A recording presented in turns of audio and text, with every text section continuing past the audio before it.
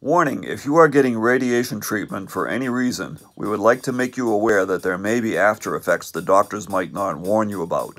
If you had radiation at any time in the past and you had strange problems for years afterward, which you suspected might be side effects, and the doctors denied it, we'd like you to know that it was not all in your head. Costochondritis is an inflammation of the nerves around the sternum. One friend I'll call Lal suffered 8 years of pain because of a misdiagnosis of one neuropathy, then had radiation for breast cancer, which made the existing neuropathy much worse, and she nearly died from the combination. It's like a synapse. It's like I'm thinking, and then I can't do that. So if I want to go touch that flower, I think, and then it's not a... That's the OxyContin. Very, very powerful painkillers. And that's what you're on right now. That's why you feel so dopey. Her doctors gave her meds to help her sleep as much as possible, which was the only time she was not in pain. The surgeon and radiation doctor denied any connection between her condition and the radiation. Do some research on post radiation neuropathy or radiation-induced neuropathy. Until the last few years, the medical system in the US wouldn't admit that there was any such thing. But in England, preparation for it has been required for many years. Look it up. Hello, how are you? Well, I still have that pain over here. Still have the pain right there? Okay. Is the OxyContin addressing it at all?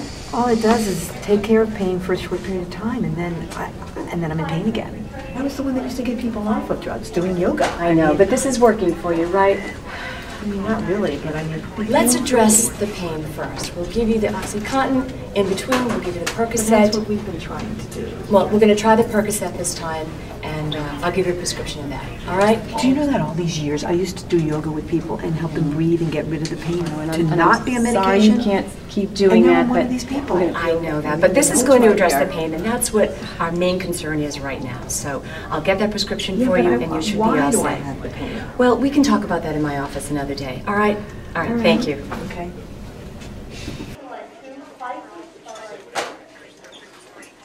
They don't know what they're doing. They don't know. They don't have a diagnosis. I don't want the pain. I don't want the painkillers. I don't know what I want. I don't know what I want. Well, you're pretty doped up. I just don't want to be in pain. You're pretty doped up at the moment. I'm not sure you're going to be entirely rational. Let's just do what the doctor says and see how it goes. Well, if I have to find a way to relax my body so that it doesn't create tension, which would make this worse. Yeah, exactly. But I can't relax my body because I'm on the painkillers because this thing is killing my body. Yeah, the trouble with the OxyContin is it seems to just make it like you don't care about the pain, but it's not really helping the... Of course it's not. Tension or the damage. And it's not allowing me to be able to use my body to help relax it so that the pain doesn't have as much of an effect on my body. Well, we need to start looking at the resources.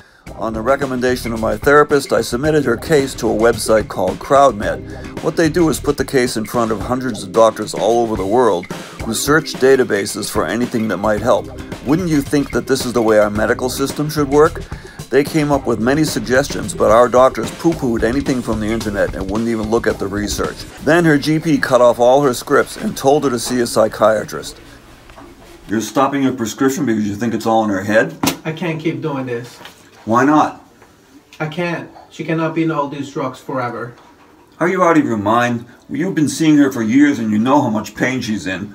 What are we supposed to do? You know she will be in screaming pain as soon as the last dose wears off. Well, we better get another appointment with a psychiatrist before she runs out. I cannot do this any longer. Finally, a new GP, suggested by a very good friend, put her on a maximum dose of Neurontin, which gave her enough relief to start a long, slow process of recovery. It was one of the suggestions from CrowdMed, which we could have used months earlier had her doctors at the time been willing to listen. You are not crazy. Radiation can cause these problems, and you are not alone.